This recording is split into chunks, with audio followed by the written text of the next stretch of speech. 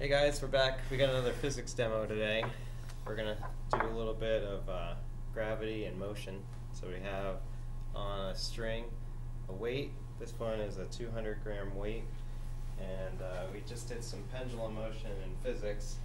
But see if you can make sense of this aspect of swinging. Okay, we got it going all the way around, and it's keeping up its speed and it's not falling towards the ground. So maybe you can think about what forces are keeping the weight from doing that. But let's bring it up a chunk to, what did I call this one? Scary, right? That was medium. Oh, it's medium. All right, so we got medium weight here. Oh, this is actually scary. It's so heavy. All right. Ooh. Yep. I'm not even strong enough for that. All right, so that's also following the circular path, and that one is 1 kilogram. That's right, I don't have to go to the gym. The gyms are closed anyway, so it doesn't even matter.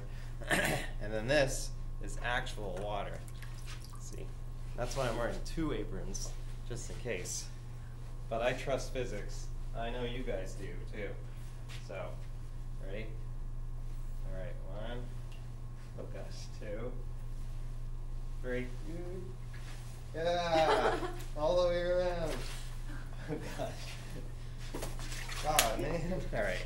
Anyway, so see if you can come up with an explanation as far as why the water doesn't just fall right on top of me. I know that's what you wanted to see, but not today.